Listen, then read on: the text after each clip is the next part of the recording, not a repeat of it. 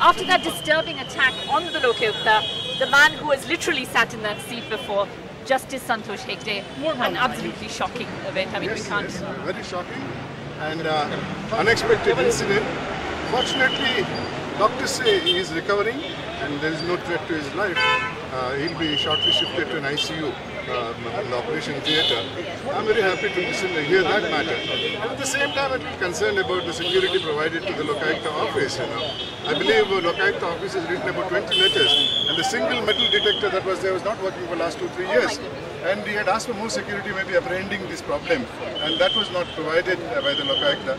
And that has to be looked into, and necessary steps should be taken. That is really a very serious issue, and of course the opposition is using it, saying that the law and order situation. Yeah, I wouldn't go to the state law and order situation. I don't think this incident reflects the down of our law and order situation.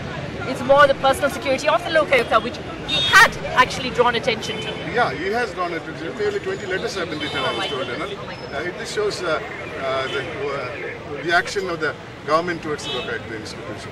The institution itself, a reflection perhaps of the attitude to the Lokayukta institution itself. All right, very distressing then. I'm sure that we all hope for a quick recovery. Yeah, he should be recovering. Thank you so much. There was the former Lokayukta State Justice Santosh Hegde saying that the Lokayukta in fact asked for more security, but that wasn't provided despite 20 letters. And he sees that perhaps as an attitude towards the Lokayukta office itself. With Govind Murthy, Maya Sharma in Bengaluru for NDTV.